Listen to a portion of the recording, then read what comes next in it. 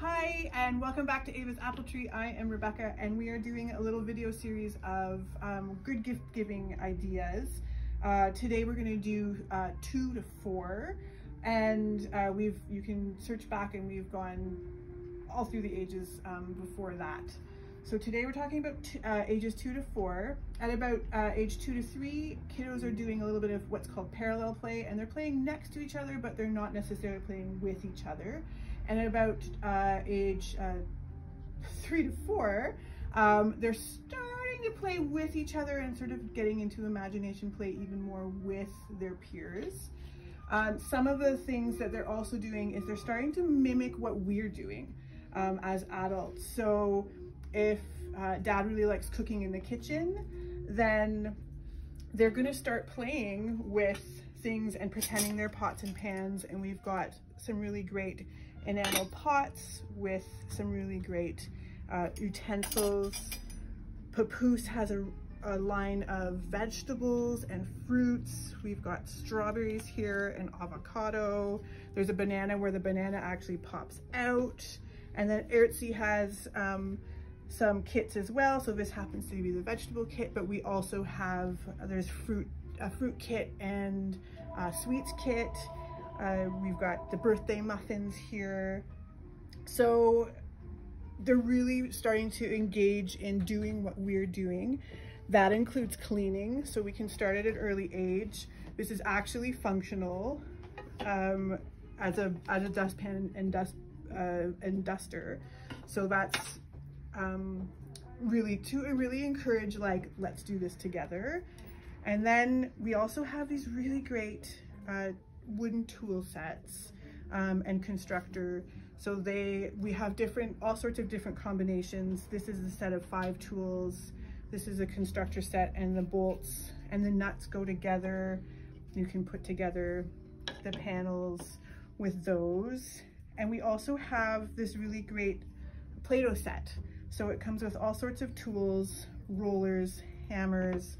There's a couple mats here to help with like really getting their hands with their dexterity. Now, imagination play again. We've got these Papoose houses. This happens to be the strawberry house. Papoose also has a pumpkin house and an oak house. And another thing that we can do is start celebrating with, they start really recognizing what celebration is. And we have these Grimm's birthday rings. And the Grimm's birthday rings are specifically for birthdays.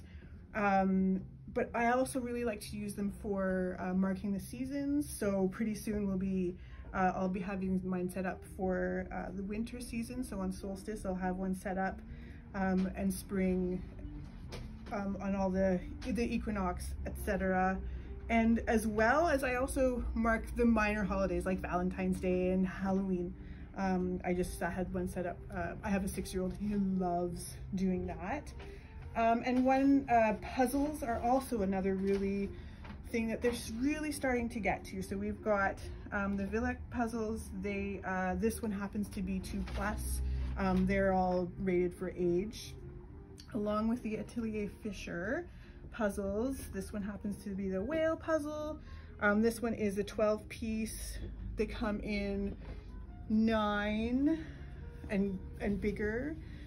This is the 4-piece cube puzzle. So each side of the cube you mix up and make into the puzzle. And closer to 4, the memory game is really great. So you flip the tiles and then you have to remember. So kiddos are really starting to get the memory working and really remembering, and they will remember everything and then tell a stranger about some embarrassing moment that you have. And then also we're still continuing to build up with the matching and recognizing colors. So the balls are really great. Kids are still enjoying putting things in. And then what's nice about this is the Grappet set with 2 bowls and balls. Then you can hide them. Kids will also use these as like cooking utensils. And with the balls at this age, ball runs are becoming really something that is interesting, sort of a cause and effect. And that's something that you can build with the Grimm's rainbow, the Grimm's semicircles, and the Grimm's boards.